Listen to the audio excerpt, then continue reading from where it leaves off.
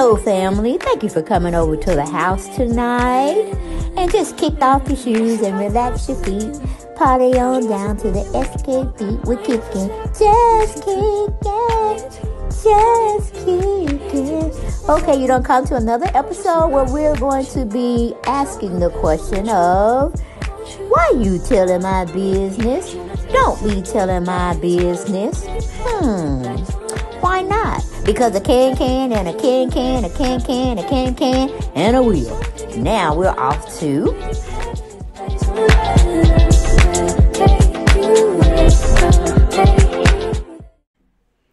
Hello everyone, and thank you for coming back to the channel.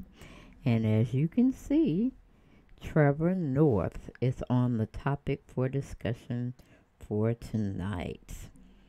Seems like he's leaving. I get this from Jezebel.com, and Emily Lebert wrote the article for the Jezebel magazine, and she titled it "Trevor North Smooch the Lupa and Quit the Daily Show in the Same Week." Damn. Okay. The South African comedian and host of The Daily Show is dating someone new. Daily Show host Trevor Noah, who took over for Jon Stewart in 2015, seems to be pulling a Pete Davidson-style career course correction. The South African comedian was seen prancing about New York City with pop star Miss Lupa on Wednesday night, according to the Daily Beast, and loud quitting his hosting gig on Thursday night in front of an audience. So dramatic. I just mailed their application in to Tish. First, the more urgent of the two news items. The romp, Noah 38 and Dula Peep 27, were spotted for the first time together at Miss Lily's, a Jamaican spot in the East Village. In exclusive photos, the duo are seen cozying up together in a corner of the restaurant. Daily Mail claims the two have some stellar chemistry and sealed the evening with a kiss and a street hug or snuggle. Miss Lupta can even be seen on her tippy toes as she goes in for the hug. What is this, a rom-com? I'm equal parts nauseated and delighted for them, the onlooker told Daily Mail. They were quietly sat away from everyone else at the restaurant. It was clear that they were into each other and sat close together throughout the meal. They left together and walked, stopping for long embraces and on the second kiss with hugs. Well, alrighty then.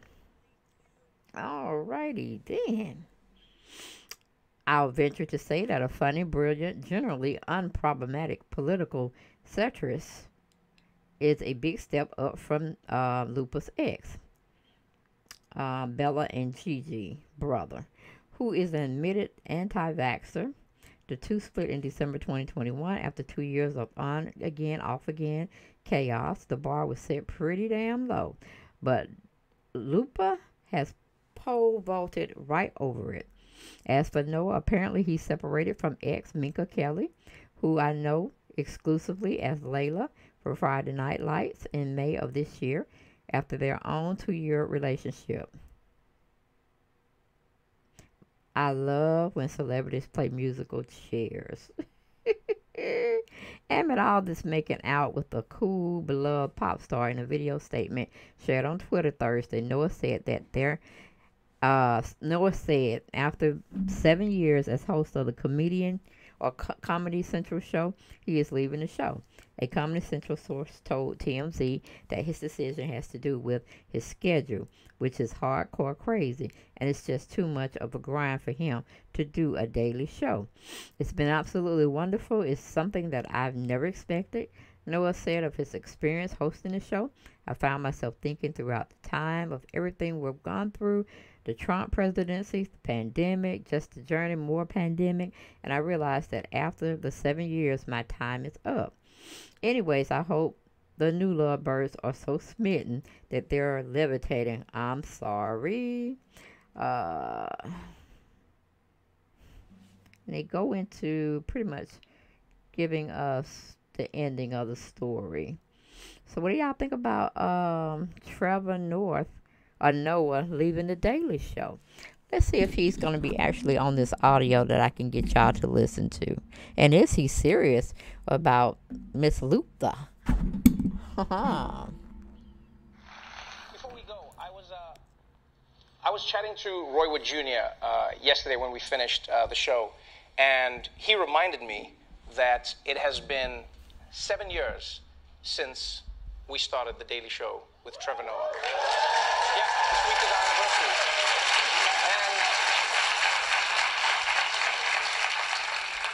And one of the overriding feelings I found myself experiencing throughout the night and even today waking up was a feeling of gratitude. You know, Ronnie, like the journey we've been on together has been wild. You know, Roy, you know, all the correspondents, everyone. There's so many people who make this thing come together. And I want to say thank you to the audience for an amazing 7 years. It's been wild. It's been truly wild.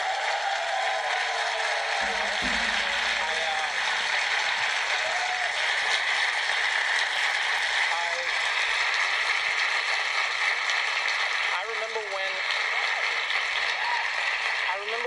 remember when we first started, and you remember this, Ronnie. It was, you know, so many people didn't believe in us. It was a crazy bet to make. I mean, I still think it was a crazy choice. You know, this random African and bringing a Chinese guy from Malaysia. Chinese guys with accents, you know, on American TV. Yeah, man, and what a journey it's been. Every single one of you who comes here to support us every single day, everybody who's watched the show, and then it's grown all around the world. And you know, I recently went to India for the first time, and there are people there who, you know, have supported everything that we've done, and I just found myself filled with gratitude for the journey. It's been absolutely amazing. It's something that I never expected. And I found myself thinking throughout the time, you know, everything we've gone through, you know, the Trump presidency, the pandemic, just the journey of, you know, the more pandemic. And I realized that after the 7 years, my time is up. Yeah, but in the most beautiful way, honestly. I've loved hosting this show. It's been one of my greatest challenges. It's been one of my greatest joys. I've loved trying to figure out how to make people laugh, even when the stories are particularly shitty on the worst days. You know, we've laughed together, we've cried together. But after 7 years, I feel like it's time.